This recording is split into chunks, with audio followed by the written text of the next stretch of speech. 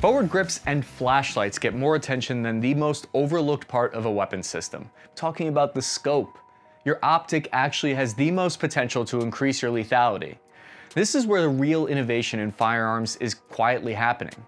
For decades, scopes were reserved for only a very select few skilled snipers because they were complicated to use, very expensive, and really hard to maintain. Within the last 20 years though, every single rank and file grunt has been issued an optic to augment their shooting performance. This might seem obvious today, but believe it or not, there was a time when running scopes on top of your weapon seemed absurd. It took the Marines 2 years, for instance. They tested the ACOG for 2 years before they fully implemented it. That's how skeptical and traditional the military is. But you can't blame them, right? After all, they were using iron sights in combat for, I don't know, like the past 300 years? So the Army is about to choose a winner in the competition for the next-gen optic, which is being developed hand in hand alongside the 6.8mm NGSW rifle program. L3Harris and Vortex are in the running to create the US Army's first computer-powered scope. L3Harris sent me exclusive footage of this system in action, and I had the opportunity to interview their engineer team.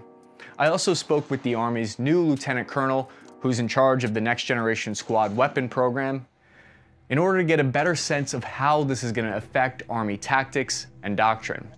I think my generation of veterans is probably going to be just as skeptical of this next-gen fire can just fancy computer optic as the last generation was of ACOGs. I asked whether the next-gen fire control would still work without batteries, how many troops the Army plans to issue these expensive new tools to, and whether or not the added 2.5 pounds on top of your weapon is going to be too heavy. We'll also speculate a little bit about this change and how it's going to affect ground combat in the future. But first, let's talk about how we got from iron sights to computer sights, because I think it's one of the most important and least understood parts of military history, which is going to have huge consequences in the next conflict. Wait, are you telling me all the hours I sunk into learning how to shoot targets out at 900 meters with just my iron sights was for nothing? Some computer could replace all of it? Cool, I guess I'll just go myself. Time for a quick message from our partner.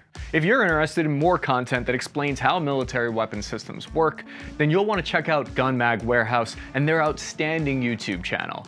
Gun Mag has valuable videos that show things like the best way to clear double feeds from your magazine, or the correct way to train on pistols. If you're like me, then you like all kinds of mags. You like AK mags, you like MP5 mags, you like M4 mags, you even like airsoft mags. So go over and check out Gun Mag Warehouse's YouTube channel. They upload interviews with some of the military industry's top experts that you won't want to miss out on. Gun Mag has an incredible armory, different weapon systems that they're able to live test fire. Recently, I saw them test shooting flamethrowers, which I have to admit, I wish I had that opportunity. Daniel Shaw gives the rundown over there on the Gun Mag Warehouse YouTube channel, and he has the perspective of a Marine Infantry Iraq War veteran. I've been a big fan of their work for a while now, so subscribe to Gun Mag Warehouse's YouTube channel by clicking the link in the description below and let them know we sent you. Back to the video. So I want to illustrate just how big of a change combat optics have been. There's a story from Iraq that came out in 2004, right around when the ACOG performance stats were starting to come back from the front lines. And it said, quote, Marines with the ACOG equipped M16A4 in Fallujah got so many headshots against the enemy that until it was closely examined, observers thought the insurgents had been executed, end quote. So the introduction of combat optics on the battlefield was so overpowered that the enemy accused the US Marine Corps of cheating. People couldn't believe these optics were actually that accurate and effective. In order to understand the future of optics, we need to go back and quickly talk about how they became so commonplace in the first place. The origin of scopes traced their roots to Utica, New York, where the first practical rifle scope was invented in 1835. In a book titled The Improved American Rifle, John R. Chapman wrote about how it was the first scope to not break after a few shots. General Malcolm, he's a military general at the time, basically stole that idea and made a better version, and then used his military connections to make his scope the standard issue sniper scope in the American Civil War. Sounds like he inspired a couple of generals since then. The reason only a select few had scopes between 1835 all the way to like 1995 is because they weren't durable and they cost too much. The field of view was very limited, the eye relief was terrible, and some of these optics like the CCO were reliant on batteries. Many weapons like the AK didn't have good mounting options. These old fixed magnification sniper scopes from like World War II, those are what I would call Generation 1. When you look at the history of ground combat, you start to notice kind of a pattern, where every 100 years or so, the average distance of engagement fluctuates between going shorter, going longer. So for instance, in the 1700s, back when they only had muskets, the average distance of combat was only 75 meters. Once they invented rifling, it went longer to 300 meters. And even though in the 1940s, they already had weapons and calibers that were powerful enough to reach out to like 900 meters, there's another problem. If you can't see the enemy, you can't hit them. And at the time, only a very few amount of select, skilled soldiers had scopes. The whole idea of this next-gen fire control system is that it makes hitting targets at longer range easier, so you don't need all of that training in order to do that. The first time we started seeing these optics was actually during the 1980s in military tests that were meant to replace the M16. The weapons failed, but the scopes ended up being adopted. It wasn't until 1995 when we first saw the first Special Forces units start to adopt the earliest ACOG and close quarters combat optics. This is what I would call Generation 2, which is what we call optics now. The ACOG actually uses a fiber optic to operate, so it works without batteries. In 2008, the Army made it their policy for every single rank and file US infantryman to be equipped with some kind of optic. A little over 10 years later, we're now getting to what I would call Generation 3, which are known as fire control systems. And these distinctions in between how we refer to these scopes are important because they all have these new capabilities. Basically a combination of the ACOG, CCO, RCO, and your iPhone all combined into one. This would be the first ever computerized small arms scope adopted for regular line infantry. I'll explain why this would change every aspect of future ground combat. First, I'll explain how the computer smart scope's new features would be uniquely valuable in a combat scenario.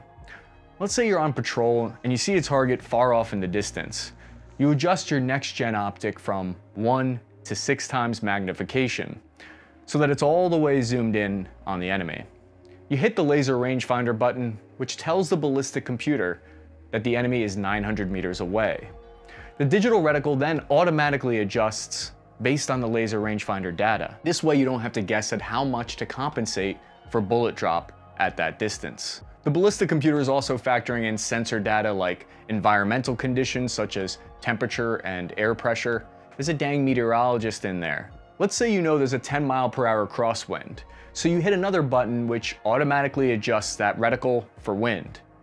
In order to conceal yourself better, you lay on your side and you cant the weapon at like a 45-degree angle. The weapon orientation sensor automatically updates the ballistic solution, and the reticle appears correctly because the optic knows exactly how you're holding the gun. This optic knows more about you than you do. It's creepy, really. The last thing that you're able to do before firing that you couldn't do in the past is you call out the compass heading that the enemy's located at, so the rest of the squad knows where to focus their fire. You squeeze the trigger and easily hit the target 900 meters away, which would have been nearly impossible with the legacy M4, 5.56, and the old ACOG. I would compare this to like the same kind of performance leap as when we went from the iron sights to the ACOG scope. This is another huge leap forward. It consolidates the close quarters and long range combat roles into one position. But what do you say to people like me that only trust iron sights, the old school fundamentals? What if a battery goes out or one of these sensors gets broken on this thing? I don't trust technology. I asked Lieutenant Colonel Headley if this system would work without batteries, and he said it will 100% work without the sensors and without the batteries. Even without those digital and computer chip features, this is still a powerful 1 to 6 times scope. If you're starting to get the sense that this is super expensive, I don't think I can even afford to look at it with my eyes. I feel bad for the new privates out there who are gonna lose this thing and then spend the rest of their careers until they're lieutenant colonels themselves paying it off. The next generation squad weapon fire control system, after you hit the target, then whispers to you, "Nice shot, that was super cool." Okay, maybe it can't talk to you yet, but if anyone at the Army or L3 Harris is watching, please implement that feature next and just say it was part of your soldier touchpoint. The next generation squad optic has the ability to send targeting information to your enhanced night vision goggles and the IVAS heads-up display system.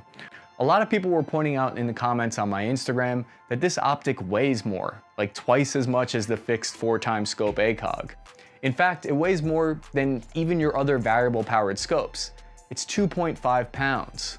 Fellow keyboard warriors like myself were speculating because of this added weight, it might be reserved for, I don't know, only like squad designated marksmen, or that it might be a specialized tool for only that expert shot in your platoon that spends all their days off working on their shooting fundamentals, doing dime drills. I asked Lieutenant Colonel Headley about how the Army plans to implement this new optic, and he said the plan is to actually replace all ACOGs and CCOs within the close combat force. I was surprised by this. Apparently they will eventually roll this out to every infantryman, Cav Scout, etc., all of the frontline roles. To me, this makes me speculate that the Army's doctrine and tactics is going to have a major shift to focus on long-range engagements that were impossible before. In the past 2 decades, soldiers got out of hand with modding their rifles, so the idea is here that you're only going to need the next-gen fire control system on your weapon, which I know is going to be disappointing for everyone who was looking forward to their gun being a reflection of what a cute, special, unique individual they are. They will need to create more long-distance ranges and targets out to at least 600-700 meters to get soldiers to start taking advantage of these future weapon systems, like the 6.8 and the next-gen fire control. The first thing I noticed about this device was that thing sticking out on the top of it. It kind of looks like a reflex sight, right? And at first that's what I thought it was, some kind of close quarters EOTech. But that's actually the laser rangefinder sitting up there. It's a little bigger than I would have expected. L3 Harris told me, quote, "Our squad fire control increases probability of hit out to and beyond the max effective range of current issued assault rifles. They officially engage targets at 900 meters with an SR-25 rifle firing 7.62 by 51mm ammo." I asked why this system is possible now as opposed to 10 years ago, and they said, quote, "Sensors, laser rangefinders, and electronic displays have continued to get smaller and more robust over the last decade, and these technological advances have enabled our engineers to minimize size, weight, and power impacts." I asked L3 Harris creators how the digital reticle works, and they explained it's set up with different pre-programmed modes. The operator is able to switch between those modes based on the mission scenario. For example, if a soldier is in an urban environment, they can rapidly bring up a close combat red dot, or if there's a heavy crosswind, the user can bring up a digital wind dot reticle with 5 and 10 mph holds. If the soldier is still hungover from the night before, they can use the autopilot mode. All right, fine, not yet, but they're designing this for cars, so I'm sure we're gonna have autopilot for guns soon. Looking forward to that L3 Harris Elon Musk collab. So L3 Harris sent me a great explanation of how the system works, and instead of rewording it and putting it in my own words, I'm gonna leave it as is because I love how they worded it, except I am gonna replace every time they said user with the word operator, and anytime they use the word target, I'm gonna replace that with the word baddie. So, L3 Harris said, quote, "The operation is as follows. When in combat mode, the operator identifies a baddie through the fire control. The operator places a digital LRF reticle on the baddie and lasers. At that moment, the range is determined, the environment is sampled, the weapon orientation is calculated, and the ballistic algorithm is applied for these variables, and inclusive of the weapon and ammunition data. This all occurs, obviously, in a fraction of a second, nearly instantaneously. Once complete, a range/environment/orientation corrected ballistic reticle appears. The LRF reticle disappears, and the operator places this corrected aim point on the baddie and engages." End quote. When I spoke to the L3 Harris engineers, they told me that this system integrates with the FWS, which is the Army's new thermal imaging night vision tool. They've successfully hit targets at 700 meters using this system combined with the night optics. This is really impressive when you consider the best we could do with the legacy systems was to hit a target at like 150 meters 50% of the time at night.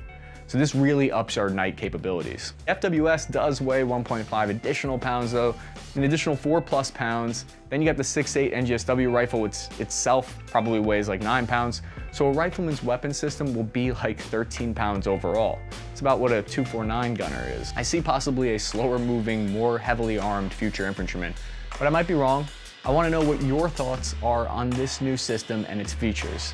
It's basically halfway to autopilot, shooting baddies at 900 meters and beyond. I especially want to hear from you if you use the iron sights and then ACOG and now are adjusting to this new optic. So I'm your host, Chris Cappy from Task and Purpose. Follow me at Cappy Army on Instagram, and I'll see you next week.